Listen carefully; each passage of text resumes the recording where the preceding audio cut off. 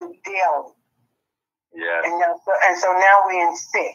Listen, Amen. before we even go to 6, we've had a comment in the comment sections. Someone I think that has never come in before. And this individual posted the question, what must I do to be saved? My God, that was so today right there. we want to address that question. I just typed in wonderful question, most important question in the world. And now I'm going to turn the mic over.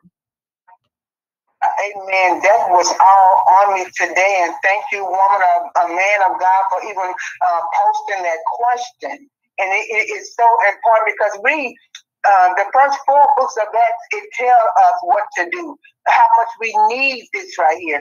But as you read in Acts 2:38, it tells you first that Peter said in Acts 2:38. Wait, say it. Hold on. Wait, give a person time to find it. Acts is behind John. That's in the New Testament. Anybody else can help. And so you say Acts, the 2nd chapter. Yes.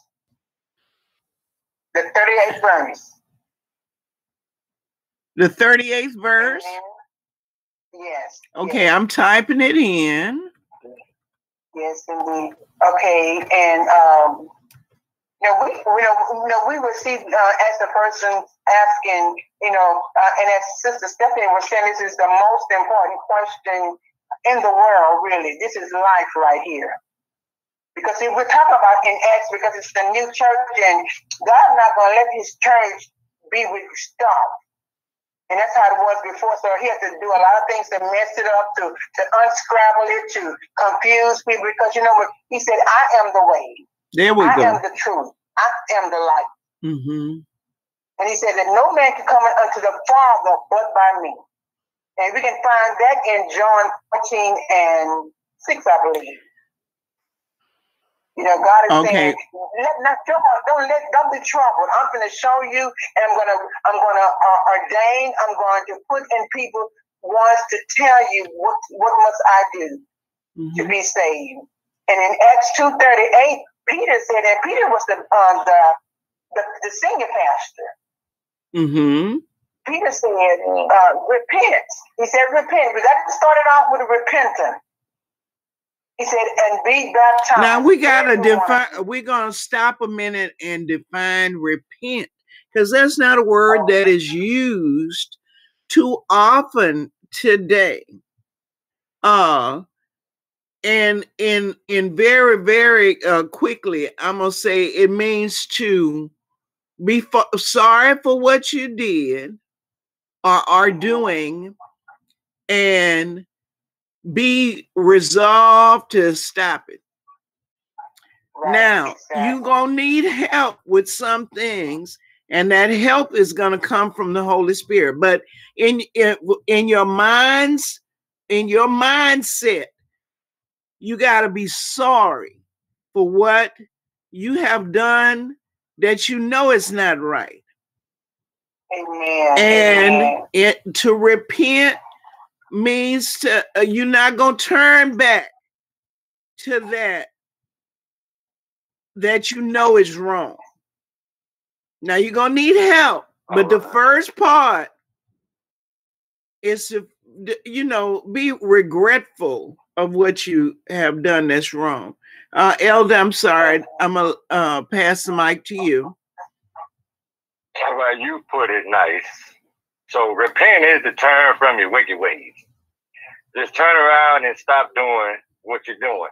If you steal no more. If you lie no more. Cheat no more.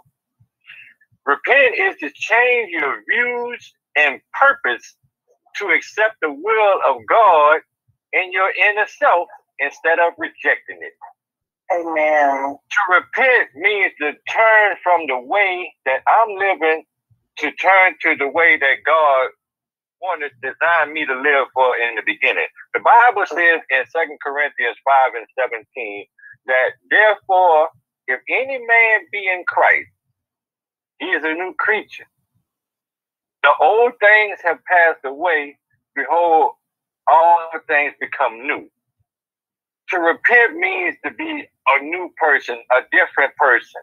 To change and do a 180 and go, instead of the direction that you're going in, turn around and go in the other direction. In order to say that I want to be saved or I want to repent means I'm doing something wrong, and we have to change.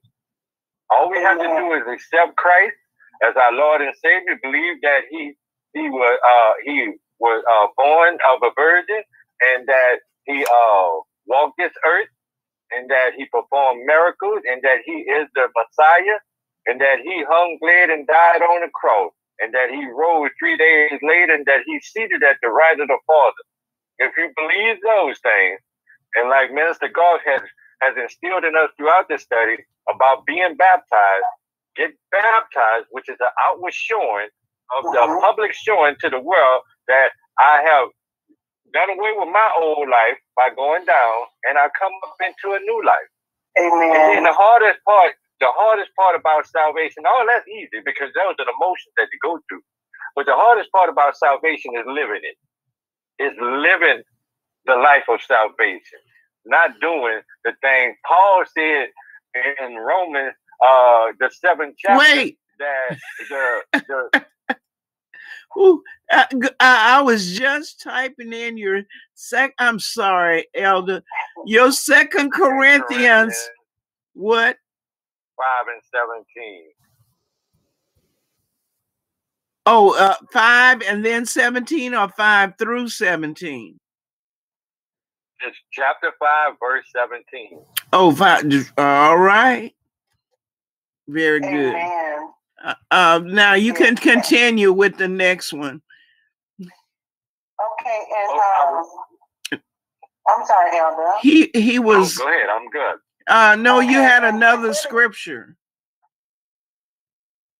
That was in Romans where Paul said that the things that I do, I don't want to do, but I can't stop myself from doing it. For in verse 19, he say, Romans chapter 7 and verse 19. All right. He says, for the good that I would, I do not. But the evil which I would not, that I do. That's the struggle fight. We call it the spirit man and the flesh man. The spirit man and the flesh man are at war with one another. The spirit man wants to do right. The flesh man wants to do wrong. Whichever one we give more attention to. I'm not gonna say feed. I'm gonna say give more attention to is the one that's gonna dominate. So living the life of salvation is the thing that we need to focus on more. Being saved. Excuse me, I'm stepping all over people tonight. But when you finish your thought, I would like to go back and read that in the New Living Translation. But continue. Go ahead, I'm finished. Read it. Well, okay, and that's 38. When it says, then Peter said unto them, repent. Now, repent and everything that Elder and sister, it was just so beautiful, all in repentance. But we got to have a godly sorrow. I can tell you I'm sorry about something, and then I can be sorry that I got caught. But when you have the godly sorrow, you got the part now where you just, as we can sometimes, sick and tired of being sick and tired. You're sick and tired of messing up, and you're getting caught, and messing up, getting caught. So we have that godly sorrow where you just don't know nothing else to do. And that is what God is. That's what Peter is talking about, that God needs with this thing, because all that, the newness of life, like Elder was saying, we need help, and the help is the Holy Spirit. The Holy Spirit is the helper. Yes. We can't do these things. We can't even repent on our own. We can't even repent on our own. And we got and be baptized, every one of you. See, you know what? It's an outward showing as well, but we all need to do this. If John the Baptist baptized Jesus, then who are we not to want to get baptized? It doesn't matter what we say or what we do. If Jesus, and John the Baptist didn't want to baptize Jesus, but Jesus said to John the Baptist, let it be so. He said to fulfill the scripture, by he been baptized, and you will find out baptism is all through Acts, all through the new covenant. If you're being baptized with water, some form of water, whether it's, Well, we're getting kind of deep, but we get your point. And I want to interrupt right quick before the King James version has slipped our mind anyway, and do that Romans, the 7th chapter and the 19th verse. Is that correct? Yes, ma'am. And you say that's Peter talking? Yeah, Peter's talking. That's Paul. Oh. Paul, there we go. That's Paul. He said, I want to do what is good. This is how the New Living Translation says it.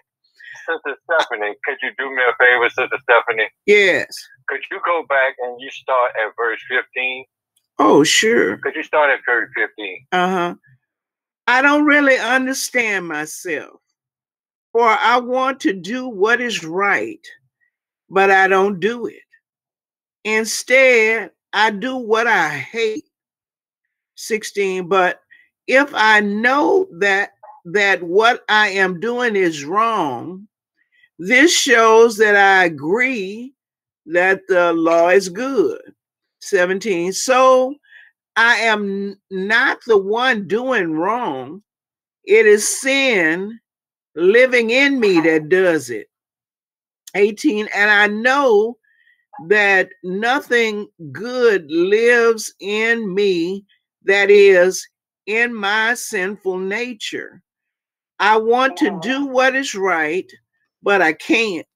19, I want to do what is good, but I don't. I don't want to do what is wrong, but I do it always. You want me to go on to 20? 20. Yeah, read 20. But if I do what I don't want to do, I am not really the one doing wrong. It is sin living in me that does it.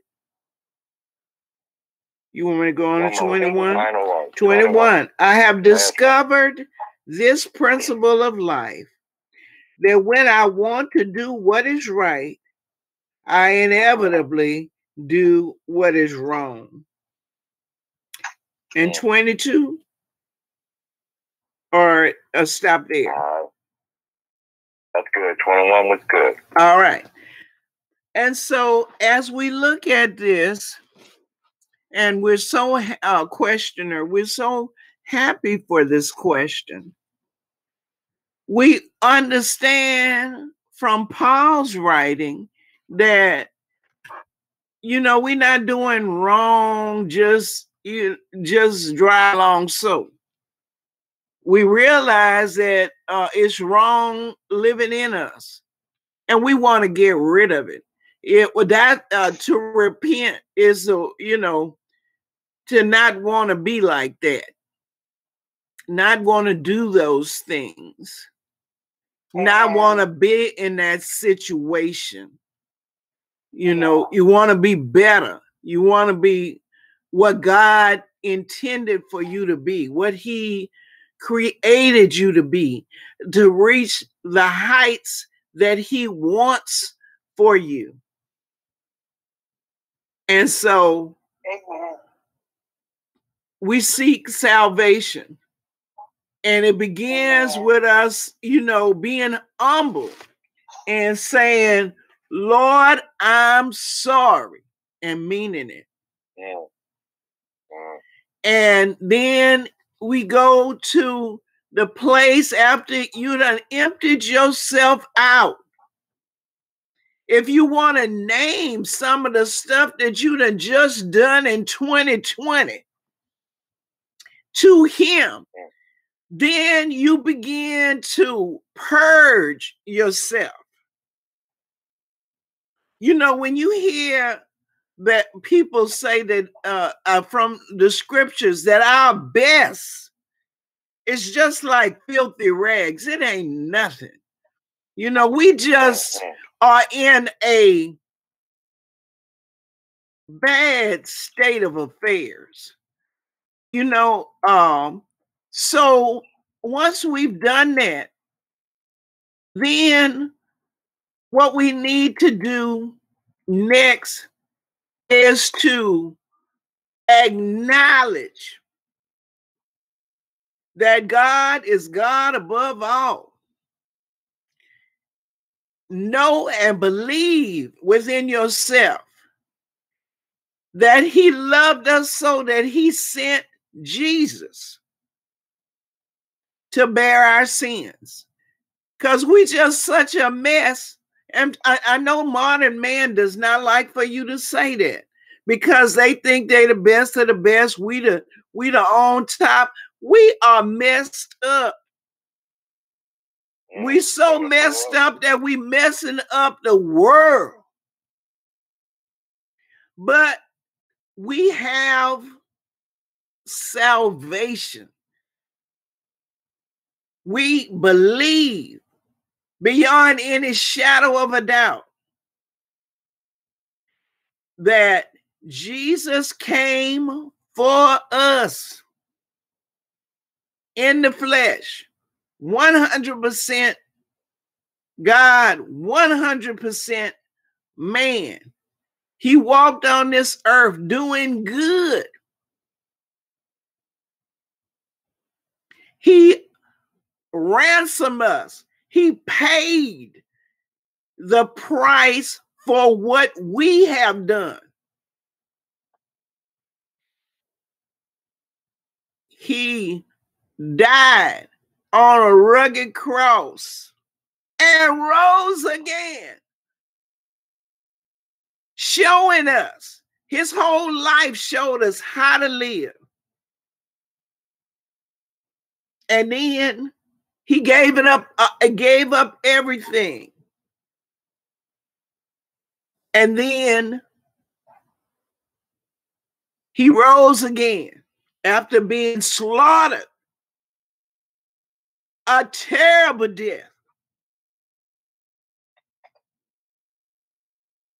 by the enemy of his people. And there he was, his best he was friend. killed by his own people. Some wouldn't even admit that they knew him. But he did it, and he rose from the grave. All power in his hands. That's what, if you believe that, you got it made.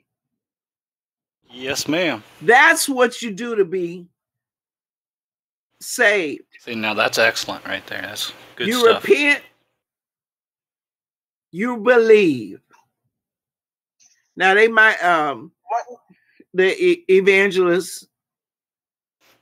I was going to say, I am going to say that the way that Jesus allowed it to be in this Bible is the way that this chronological order that he have.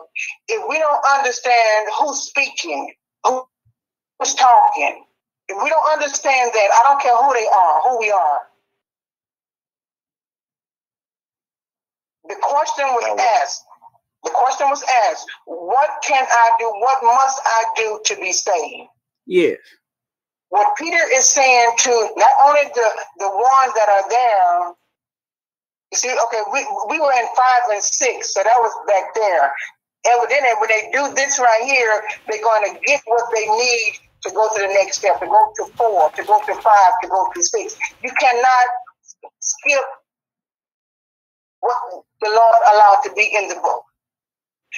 He said, repent and be baptized, every one of you. He tells us how to do it. Not in titles, but we need a name. if we don't understand the scriptures, see, nothing is getting done. Nothing is being done in the earth realm. No demons are being cast out because people are not born again. But this is a question. Yeah. What must this is a very personal question. Yes, it is. What? It is. And this needs to be done to get the power. You don't get the power from on high from just speaking it or just knowing the Bible.